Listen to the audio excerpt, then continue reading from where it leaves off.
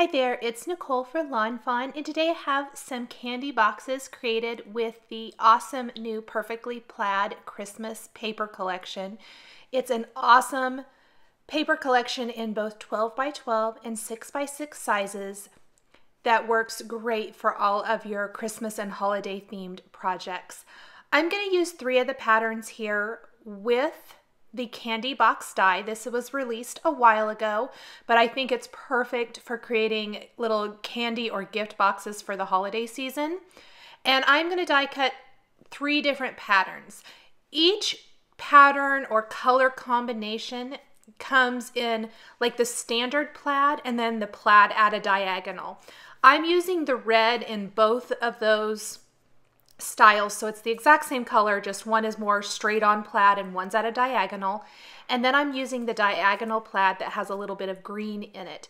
There's also some great teal, greens, all kinds. You could create a whole bunch of candy boxes.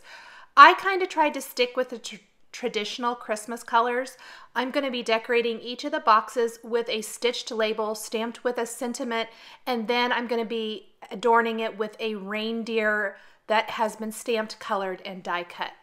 Now, after you die cut all of the pieces, and you're going to need 2 per pattern to create a box, I like to fold it on the score lines and then use a bone folder to get that crease nice and crisp.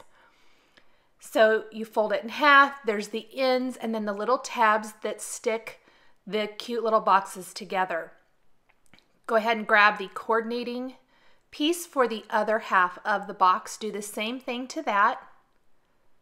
These Teflon bone folders are great because they're not going to leave marks on your paper. Just going over all of those creases really well, or those score lines really well, it's going to make your box stay together and go together so much easier.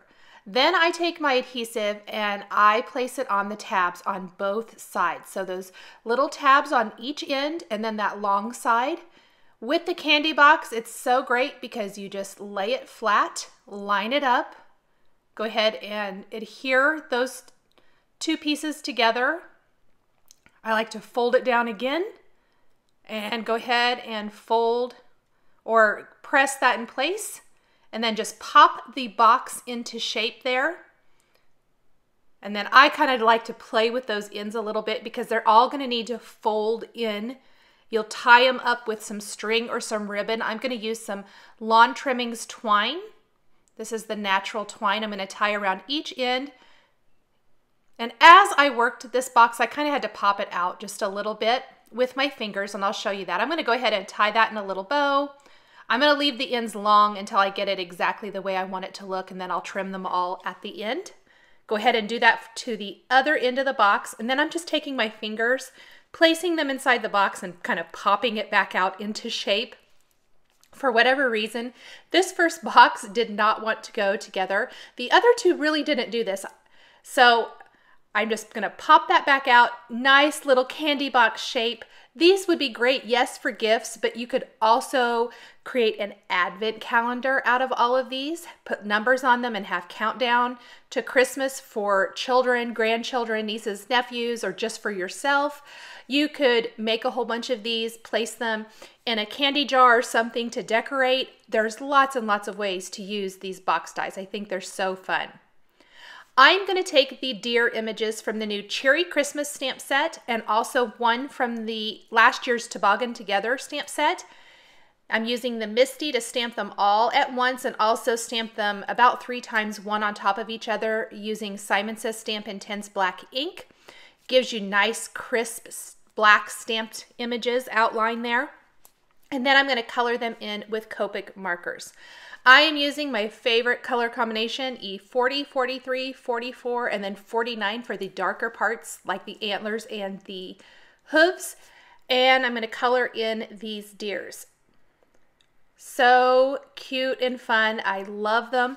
I love that the 2 new images from this year, which are the 2 here on the left, the one on the left in the center, perfectly coordinate with last year's from the Toboggan Together stamp set. So if you want to create a whole scene card, you could do that because there were 2 from Toboggan Together and there's 2 from Cheery Christmas, and they all coordinate so nicely together. You could create all kinds of fun scenes with these adorable deer. A little R00 for the cheeks. I will also use a little R00 for the insides of the ears. All 3 deer are going to be colored exactly the same. I'm using the same colors for all of them. Keeps it easy, darkening up the antlers there so you get enough of a contrast between the deer itself and the antlers. The Cheery Christmas also has a great little stamp and die cut of Christmas lights that look cute strung through the antlers of that deer. I even thought it would be fun to use some of the accessory images. You could adorn the boxes even more if you wanted to. So the lighter areas on the deer, which are the face, the underside of the tail, are going to be E40 and E43.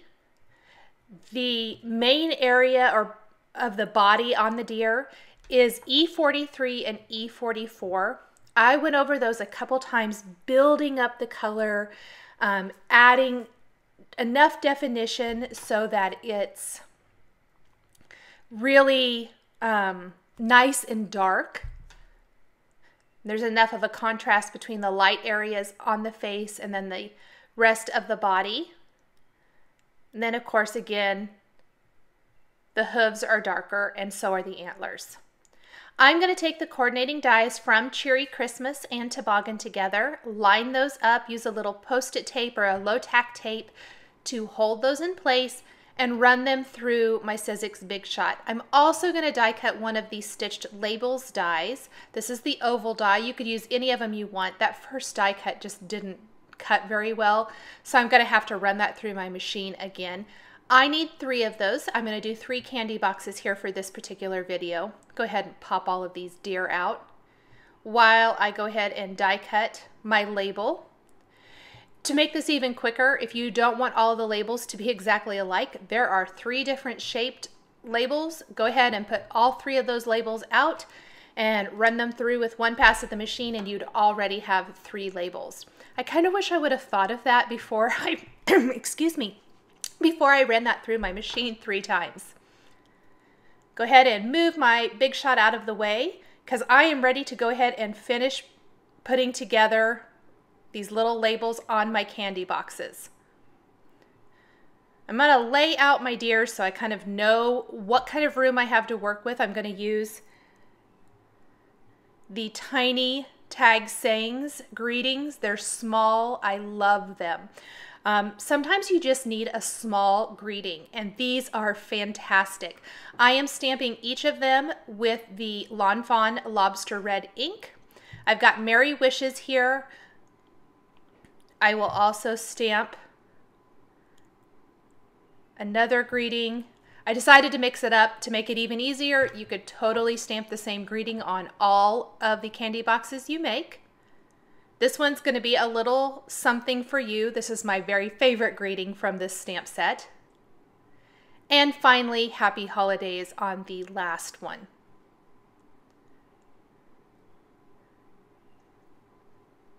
So there are my labels. I will go ahead and attach the deer to the label and then attach the entire thing to my candy box.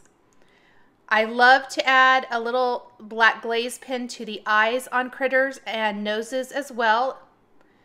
It just makes them really pop, so I'm going to do that to all 3. You want to make sure that the glaze pen is completely dry before you handle these. It dries pretty quickly, but you just don't want to get your hand in it and smear it.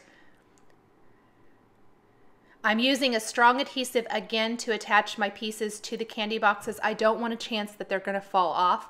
I like the Glue Glider Pro Permatac adhesive.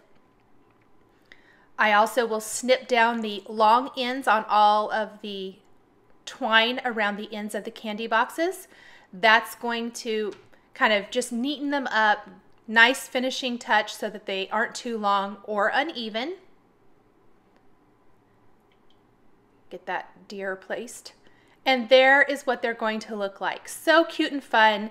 I used deer, but you could use any of the Lawn Fawn critters or images. I think the penguins would be really cute. All kinds of fun critters that would just make adorable candy box labels there for little gift boxes or decorations. Go ahead and finish up these last couple.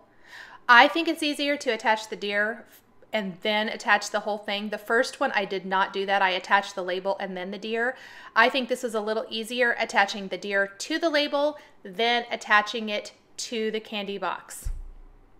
Thanks for joining me today for this video showcasing the new Perfectly Plaid Christmas pattern papers from Lawn Fawn. The supplies I've used to create these gift boxes are listed and linked below the video here on YouTube. Here are a couple more videos showcasing Lawn Fawn Christmas and holiday themed stamps and dies that you might be interested in. Thanks for watching, and we'll catch you next time.